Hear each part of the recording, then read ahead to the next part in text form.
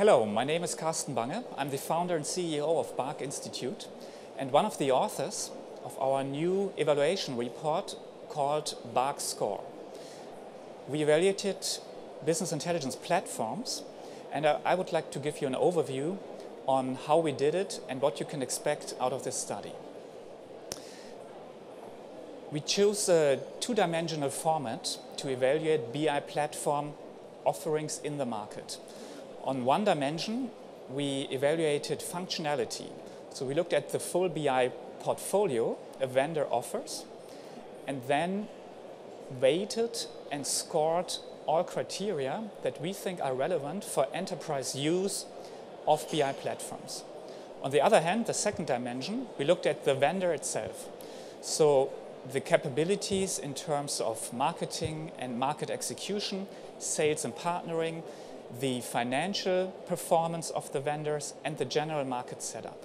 So with these two dimensions, we get a short and concise overview how the different offerings in the market compare. What we think is very important is that we are not choosing a quadrant style here, because a quadrant has an inherent weakness. That's with minimal progressions in both dimensions, you can become from a leader to a loser and vice versa. So we think a 5-segment approach is much more useful to see how vendors stack up and how the business intelligence platforms in the market can be compared.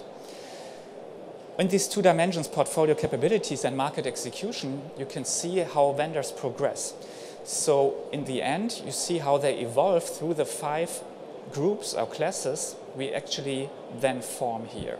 So coming from a market entrant, maybe a small vendor, or a first startup offering in the market, how it evolves through the different classes to maybe become a market maker. But what's also important is we can see that there are sometimes very large, very powerful vendors in the market, but the portfolios do not really match the needs of companies.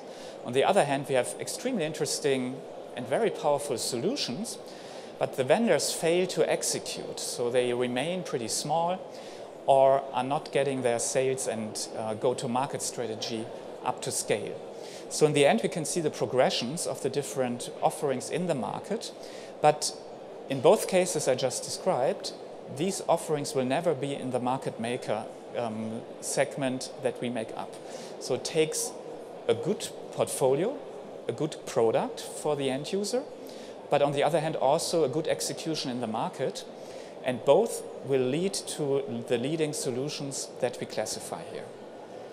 So in short and overview, we have a short and concise evaluation of all leading BI platform vendors. We have a short document that shows the graph, but also the explanation of methodology on the scoring criteria and gives a quick overview on strengths and weaknesses. If you're interested in more information, we would invite you to take up our analyst inquiry offering. So the analysts can explain to you how these scores were actually evaluated.